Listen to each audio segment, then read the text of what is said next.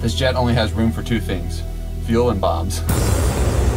We've recently had a bomber task force from the United States Air Force visiting the UK. I took a trip to RAF Fairford to talk to two instructors on the B-1B Lancer. Captain Stephen Carey, callsign Pistol, will give us a tour of the aircraft's cockpit and explain some of its unique capabilities. The aircraft flies with two weapons systems operators, and Captain Robert Fleming, callsign Splash, will talk us through that role and some of the experiences of bringing the jets to Europe. I was hugely grateful to the folks at the 9th Bomber Squadron for their time in presenting their aeroplanes to me, and I really hope you enjoyed this video on the aircraft they call the Bone. My name is Stephen Carey. I go by Pistol. I'm an instructor pilot on the B-1. The four aircraft are here, part of a bomber task force in Europe.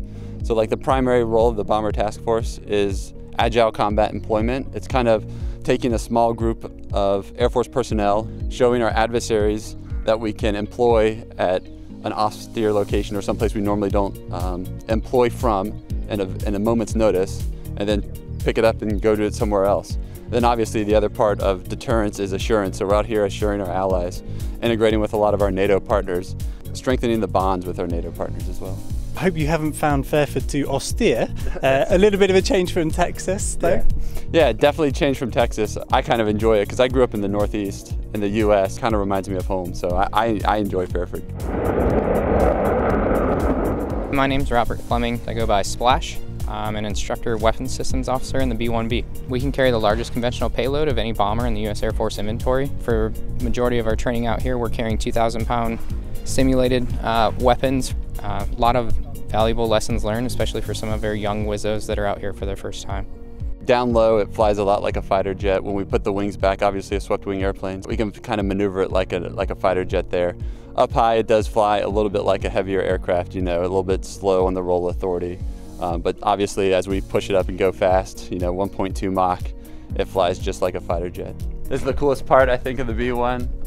Right now, we're full 15 degrees forward, which is going to be really just for slow flight landings and takeoffs, or when we're trying to just loiter and hang out and go really slow and save gas. But typically, they're 25 wings, so 10 degrees back here, that's like for cruise flight. And then what we typically fly in a cast wheel, so around 0.7 to 0.75 Mach, I'll be 25 wing. And then as I want to speed up and go really fast, like 0.85 Mach, I'll go 45 or 55 wing. And that's where this wing, this will obviously be closed, and the wing kind of folds back, and that upper lip, if you will open up, and the wing will tuck back into itself. And then I can go full aft, 67.5 degrees, and that's when I'm running away bravely or getting somewhere very quickly, Mach 1.2. And that's all manually controlled. Here on my left and located on your right is how we sweep the wings. So full forward right now, 15 degrees, and then it's basically another flight control service. If I need to speed up, I'm going to move my wings back. If I need to slow down, I'm going to push my wings forward. Kind of like flaps and slats, but for the entire wing. Our stab, pretty cool flight control system. It does a split stab, so it's not like the traditional stabilator, if you will, that just goes up and down for pitch. It'll split to create a rolling movement. If you look, we don't have any ailerons on our wingtips, so we do have spoilers to help spoil the lift to drop the wing, but at high speeds, the spoilers would get blown back. So primarily, our rolling movement in the aircraft comes from the split stab, specifically at high speeds when I'm going really fast or down low, when there's a lot of force on the wing. That stab is primarily how we turn. What's it like for creature comforts up there? How well do you get on together over a long mission? Getting along is a pretty easy job. So we do a lot of squadron activities together when we're on the ground to build that morale, because when you're stuck in a jet, my longest mission is 24 hours, 23 hours. So when you're stuck in a jet for 23 hours, where the only place on that jet I can stand up is actually in the aft crew compartment. I can't actually stand up in the forward crew compartment. To my right, about this close, is the OSO, Offensive System Operator, and then on my left is the DSO, Defensive Systems Operator. So I only have about 3 feet of space I can stand up in, and then I don't have any room to the back or any room to the front. It's just a little bit 3 foot by 3 foot area I can stand up fully in. Really, I just like to go back there and get a relax from the other co-pilot. If he's making me angry or something, I'm gonna go back in the back and hang out with these guys. My role is navigation, radios, inputting weapon information, so working through our avionics flight system and inputting all the data for targeting and weaponeering. There's two of us, so we have an offensive and defensive side of the aircraft. So you have one person that's primarily defending the jet, the other person is your weapons employment. Yeah, so we have our sniper pod, so we use it, we can track movers, we can designate and get coordinates for weapons. That's really our view of the outside world in the aft station. You know, in the forward station, they have, you know, the nice cockpit. They can look outside. For us, we just can see the world through the sniper pod or the radar. So this is for our 2,000-pound class weapons. And as you can see on each station, there's kind of like an ejector rod. So that physically will punch and force the weapon to leave. And then once it's done, it'll rotate, go to the next station, and then you'll release another weapon and it'll just continue all the way around. When we're fully loaded, you know, we're carrying 24 2,000-pound bombs, and it's pretty destructive and pretty awesome to watch. We can't actually release any weapons from the front station, but we do have like what we call a consent switch or a voting switch, which is right here. So release, we're safe to release up front, and then if we go safe, no munitions can come off the jet. But the WSOs in the back are the ones actually demanding the aircraft to release the weapons. So up front, what we do is we manage basically what we would call HEFO, hydraulics, engines, fuel, oxygen, and electrics. Right, so we're systems managers.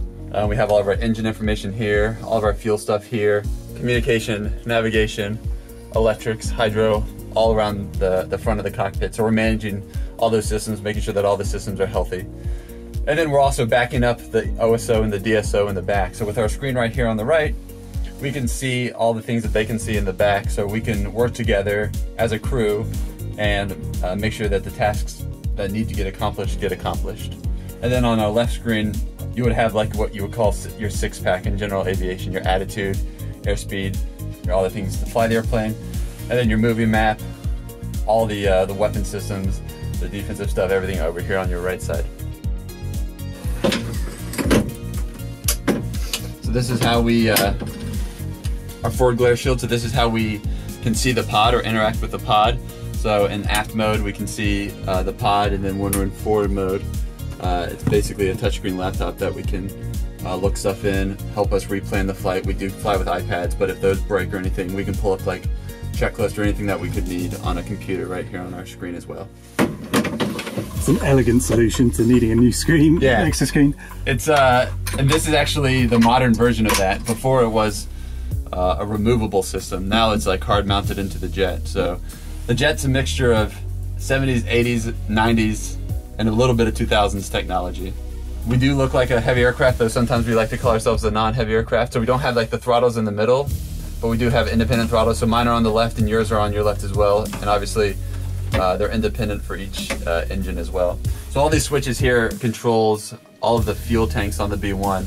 But when they're all in auto, this computer will go ahead and balance the fuel as required. So if I'm about to release 8 2,000-pounders out of my aft bay, 16,000 pounds is going to be released from the aircraft.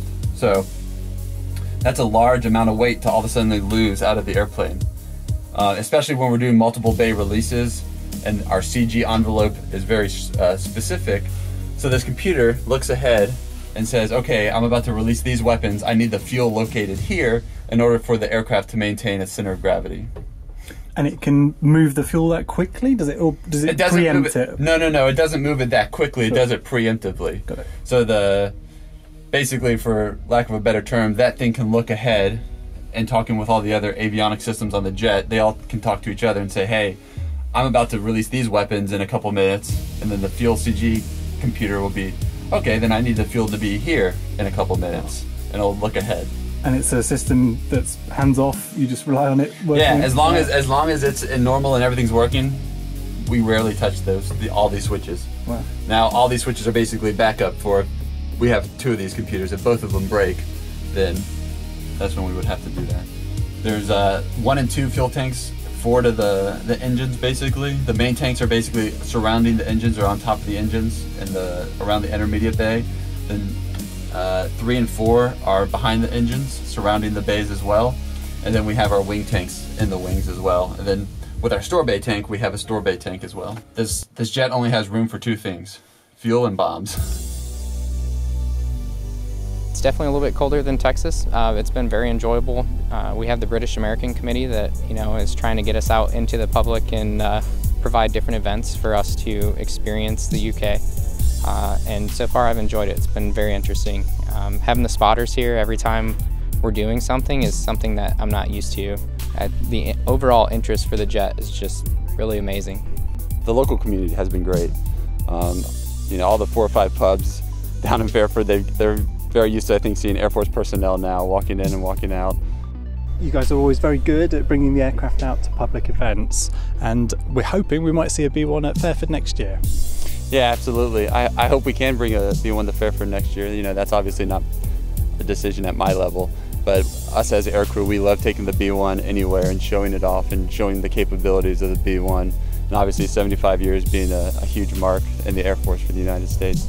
So I'm hopeful that we can bring a B-1 here for RAF, but obviously I can't foresee the future.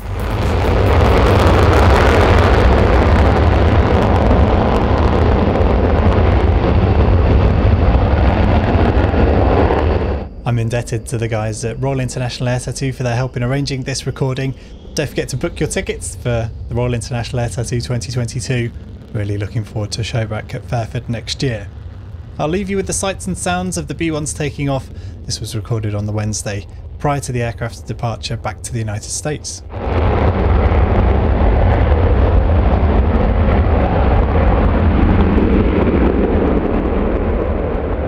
If you've enjoyed what you've watched, do give the video a like, do subscribe on YouTube and like the Facebook page. I'd love to put together lots more videos like this for you.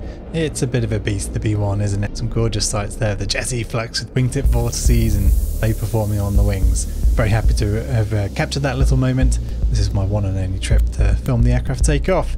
The very best way of supporting the channel is to head over to watch.planestv.com. That's where our back catalogue of airshow action stretching back 30 years is available.